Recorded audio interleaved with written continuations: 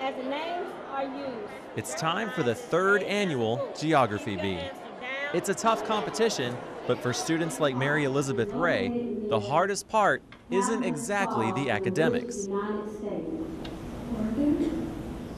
Yes, I am excited, but I'm also equal parts nervous because, you know, if you get a question wrong, then it's kind of in front of some people, and it's really nerve-wracking. Mary Elizabeth's fears came true. Correct response is New Hampshire. But not only did she overcome her fears, she did better than she expected.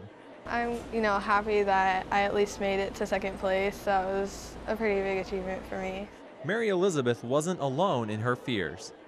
Sixth grader Willie McCoy also had his fair share of stage fright. Well, I was pretty surprised. I was still shaky. I was nervous, shaky, and all that stuff that makes you get the jitters. But even though Mary Elizabeth and Willie were nervous, Second place, Mary Elizabeth Ray. they conquered their stage fright and took the top 2 spots in the school. And GOV winner, Willie McCoy. Senior Airman Corey Schuler, Osan Air Base, Korea.